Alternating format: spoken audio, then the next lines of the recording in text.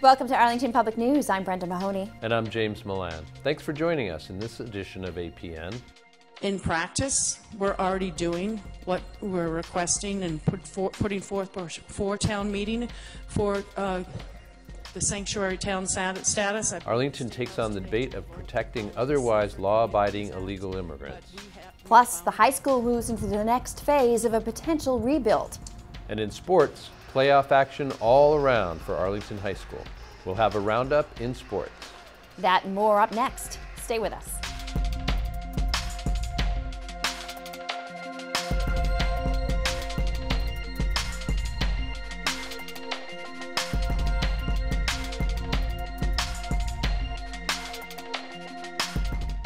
In this week's snapshot, the Board of Selectmen unanimously back a resolution to become a sanctuary town.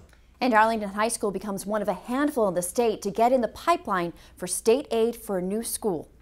APN's Corrales Plasencia joins us from the studio now with the details. Corrales?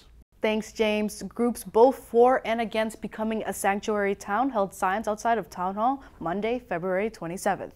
Inside, the Board of Selectmen came to its unanimous decision after public comment where hundreds were on hand to listen. The board officially endorsed warrant Article 59 that will go before town meeting members in April. The article is proposed by Arlington Human Rights Commission and is seen as a largely symbolic but comes with a remote risk of losing federal aid. People from both sides of the argument gave their reasons, some wanting to ensure that illegal immigrants don't have to worry about being asked their status, others wanting to make sure no law is broken by becoming a sanctuary town.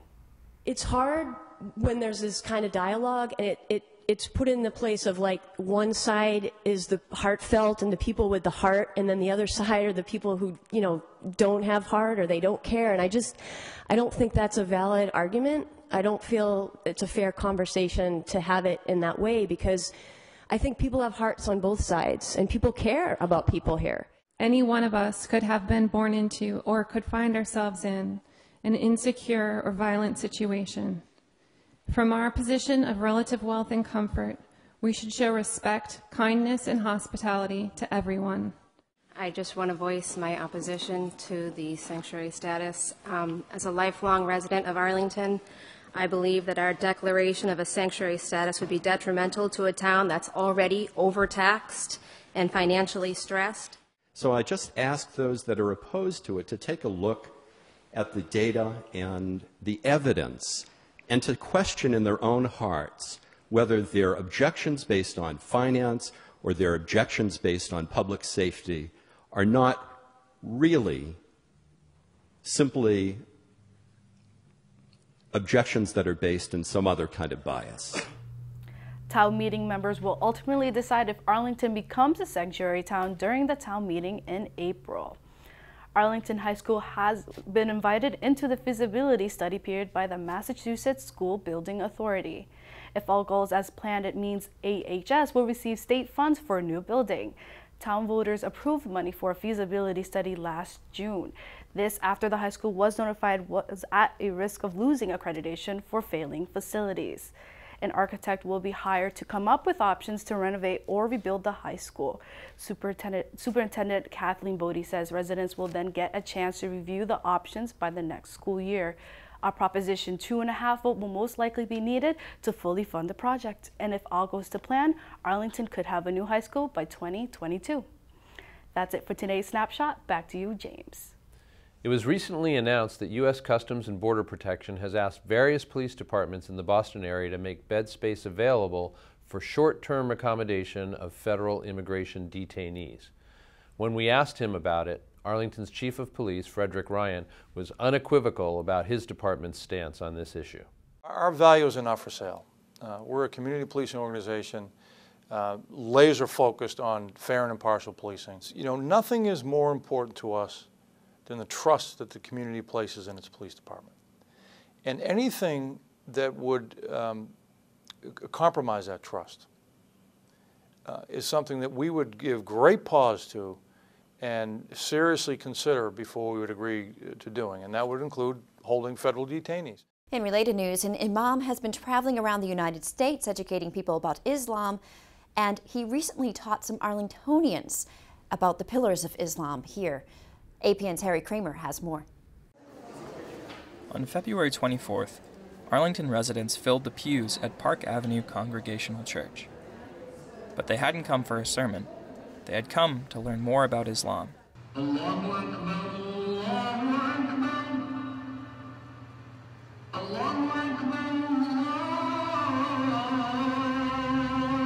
Imam Sami Abdulaziz calls it Islam 101. By introducing Islam to those who may not know much about the faith, he hopes to foster better understanding.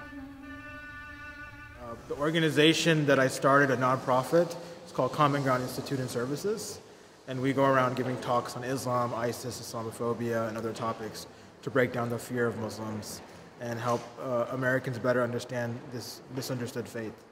When we say Allahu Akbar, as you saw... During his presentation, Aziz focused on the basic tenets, or pillars, of Islam. Since most Americans have never met a Muslim, Aziz believes this type of religious education is crucial for interfaith cooperation and understanding. So what that means is it leaves open the possibility that people like Confucius, Buddha, and other revered figures around the world could possibly have been prophets. Halfway through, Aziz was joined on stage by his wife and the Vice President of Common Ground Services, Vyosa Karimi. Both Aziz and Karimi struck a casual tone. At one point, Aziz pulled out his iPhone to show off one of his favorite apps, Find My Masjid.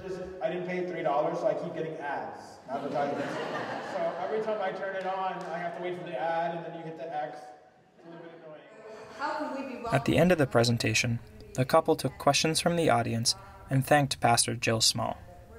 That's part of why we want to do this, and we want our church to be involved outside of the walls of this structure. So we want to go out into the world, we want to invite our neighbors in and learn more about each other and walk together as our faith directs us. So that's what we're looking to do.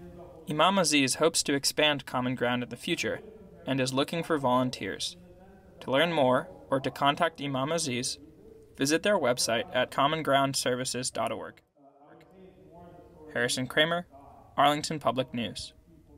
Up next, higher than normal levels of lead have been found in water at Arlington High School. And the Community Preservation Act considers awarding a variety of projects in town, 2 of which would improve the town's water recreational areas. That and more when we come back. Welcome back. Well, Arlington health and school officials have found higher than acceptable levels of lead in water at the high school. Recent testing revealed 3 hand washing sinks came back slightly above the acceptable level, while mop sink and drinking fountain came back at a higher level. The water fountain was in the preschool section of the high school. Health and Human Services officials tell APN the bubbler was little used and posed very low risk. APN's Zach Merchant has more. In response to the Flint, Michigan water crisis, Governor Charlie Baker's administration announced a $2 million grant to help Massachusetts public schools test their water supplies for lead. Tests of Arlington High School found elevated lead levels in 5 of the 28 fixtures tested. The situation is that we had five fixtures that had actionable levels, so if you're over 15 parts per billion, and some were just a little bit over, and then there was one sink that was considerably over. The school has taken steps to remove the fixtures. They've already been removed, and they're going to be replaced with new fixtures, and until they're tested again, there's going to be no longer any use of those fixtures. Unlike in Flint, the problem does not lie in the water supply itself. Aging pipes are the culprit here. Officials are confident this is the case based on the test results.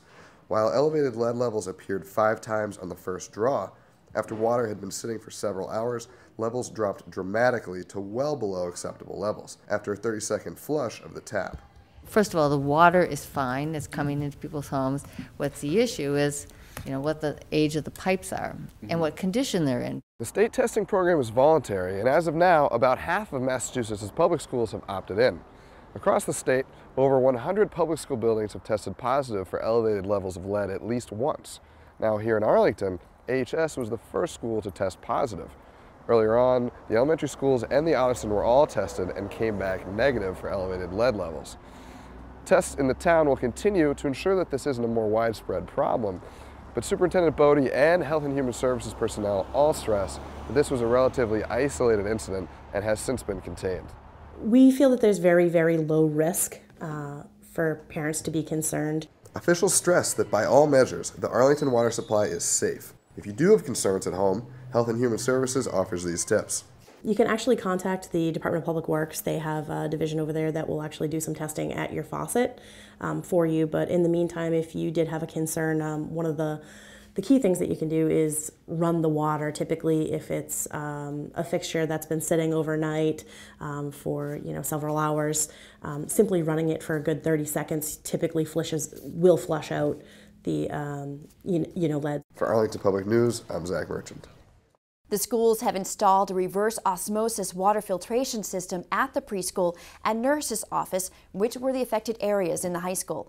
And they will be retested for lead and copper to ensure that the problem has been rectified. The Community Preservation Act provides approximately $1.4 million annually for open spaces, historic resources, recreational land, and community housing in Arlington. Early last month, the committee in charge of distributing these funds met to hear proposals from hopeful applicants. The 9 different presentations ranged in size and location. This report features 3: a proposal to renovate Spy Pond, a master plan and study of the Arlington Reservoir, and a housing proposal at Downing Square. This presentation focuses on the second phase of the Concom's Spy Pond Edge and Erosion Control Project. The request is for $552,900, and the purpose is to rehabilitate failed Spy Pond shoreline at 4 town-owned parcels: Scannell Field, Spy Pond Park, Boys and Girls Club in the area by the end of Spring Valley Street. The Conservation Commission and its partners wish to mitigate erosion and preserve the public shoreline. The goals for this project, obviously engaging stakeholders.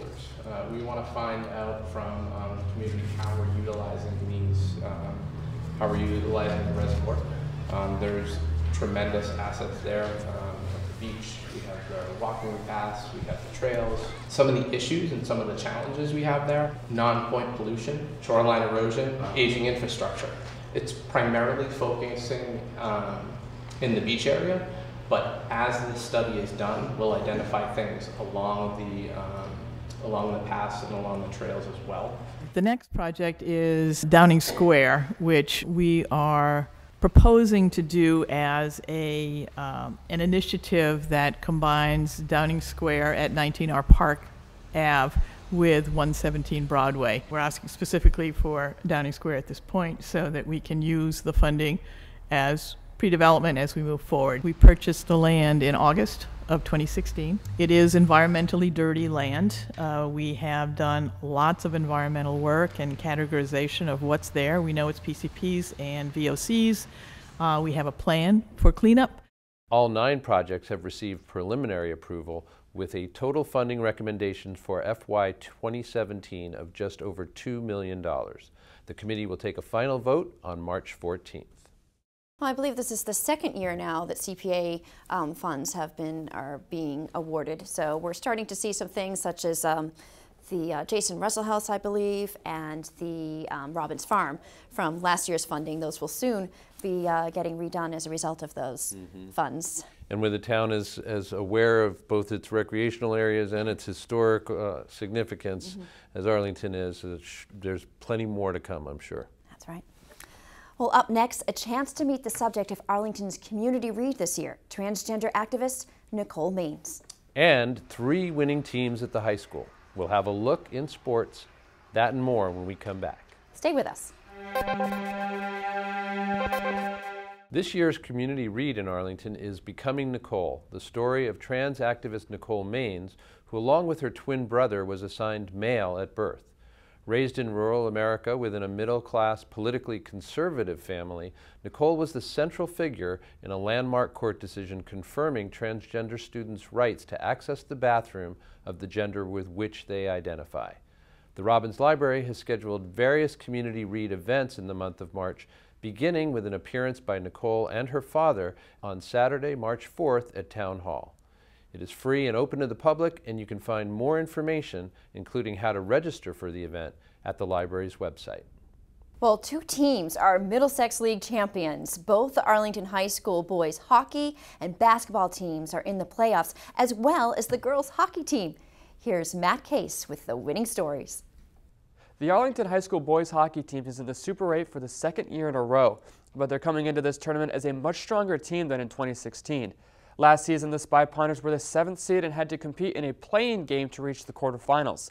That game, they lost 4-2 to Hingham. This year, Arlington is the 4 seed. They've earned an 8-2-2 record against top 20 teams, including a big-time win over Pope Francis, who was ranked #1 in Massachusetts at the time. The Spy Ponders reached their peak rankings in the Boston Globe of #2 in the state behind Malden Catholic. On Sunday, the Spy Ponders will begin their quest for their first state title in 46 years. They will take on Hingham again at the Songa Center in Lowell in the first-round match, which is also the quarterfinals, meaning they do not have to go through a play-in game this year. Arlington shut out Hingham 3-0 in their regular season matchup on February 12th. The matchup is a best-of-3 series, so even if Arlington does win on Sunday, they'll have to beat Hingham a second time to move on to play the winner of Malden Catholic in Marshfield. The girls' hockey team was victorious in their first playoff matchup against Peabody Linfield Wednesday night in the Division I tournament, winning easily 5-1. The 14th-ranked Spy Ponders are now past the preliminary round and will play their first official game against #3 Woburn on Saturday. The girls are in a similar situation as last year, where they, as the 10th seed, also won their prelim game but lost their first rounder. We'll see if they can go deeper into the bracket. Turning over to the boys basketball team, the Spy Ponders have earned themselves the top seed in the North Division II tournament. Arlington is the only undefeated team in the bracket out of 17 participants. Their #1 spot also gave them a bye in the first round. So on Monday, Burlington and Tewksbury squared off for the right to play the Spy Ponders. Burlington squeaked past Tewksbury 55-52. So now Arlington and Burlington, two Middlesex League teams who are very familiar with each other, will battle Thursday at Arlington. The Spy Ponders won both regular season matchups with the Red Devils. Brenda, James, back to you. Thanks, Matt, and good luck to all of the high school teams in the playoffs. Certainly an exciting time. It really is. Hasn't been this exciting in quite some time. So thank you for joining Arlington Public News as we explore events and issues affecting Arlington. Check out extended interviews and our latest segments on the web at news.acmi.tv. And don't forget to like us on Facebook and follow us on Twitter at Arlington Public. I'm Brenda Mahoney. And I'm James Milan. Thanks for joining us.